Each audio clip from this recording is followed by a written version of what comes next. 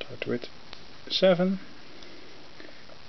take another 7, put number 7 in between here and the center, close the circle, and now give it a twist.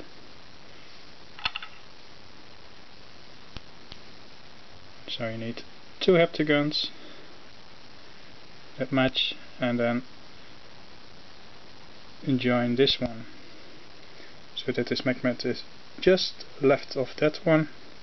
This one must touch just left of that one, and so on.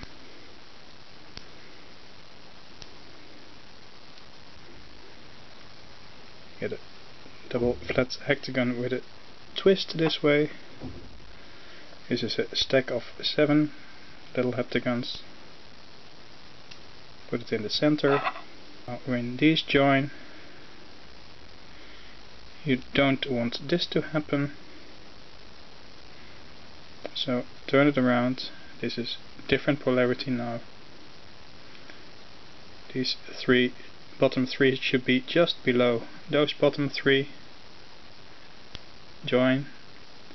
Those 3 will be just above those 3. Join. Give it a little twist to the left, just a little, and join those. So this join will be the same as that join, and automatically you get a little twist with about 18 of those. When you do this, you get a nice curve, but it will not be strong enough, so you need some extra ones in between.